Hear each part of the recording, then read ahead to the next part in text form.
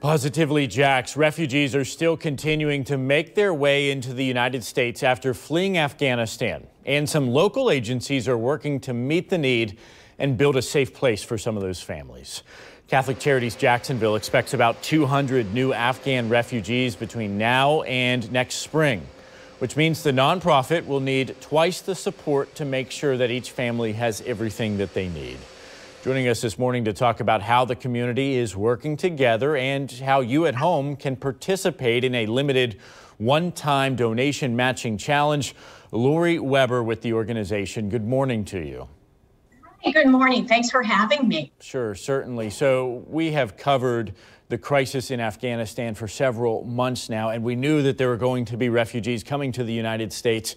Many of them already here, more making their way here. A lot of them apparently going to be settling right here in Northeast Florida. Correct. Yes. Catholic Charities, as a matter of fact, has really been relocating refugees for almost 40 years.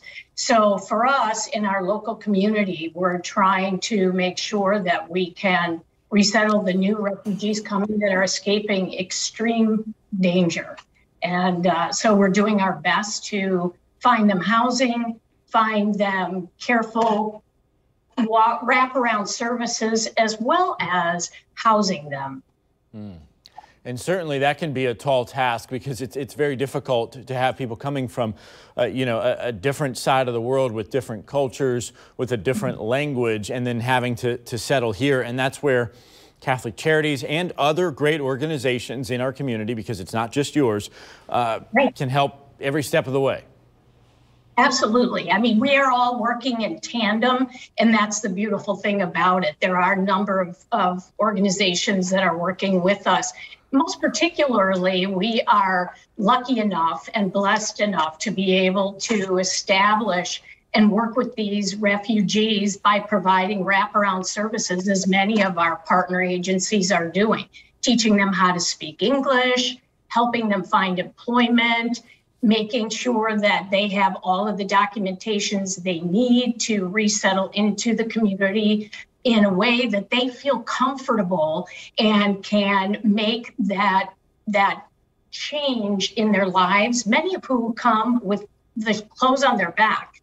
So we're doing everything that we can collectively, and certainly Catholic Charities is doing so. We're very lucky. And Lori, I know that there is a big need. Obviously, donations are needed to help with this continuing process, but you have been blessed with some already, including some laptops and a matching grant. Can you talk about that? Absolutely. I was just at an event on Friday with Jinko Solar, who is really a change maker in the community. Not only have we partnered with them in terms of the laptops and especially the high-speed internet that they provided for our refugees, but most importantly, I think they're hiring and have hired our refugees and claim that they are some of the hardest workers, quick to learn, and really having an impact on their place of work. So we are just thrilled about that.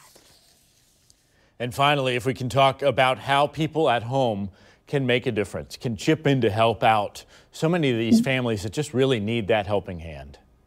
Absolutely. Anyone, please go to our website, which is ccbjax.org.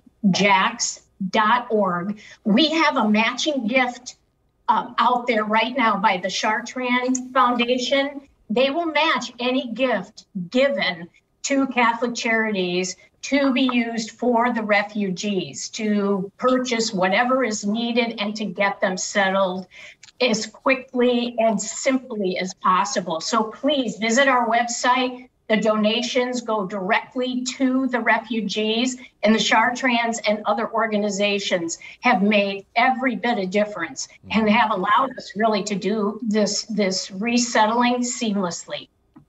Lori Weber with Catholic Charities Jacksonville, thanks for all that you and your team do. Thank you so much.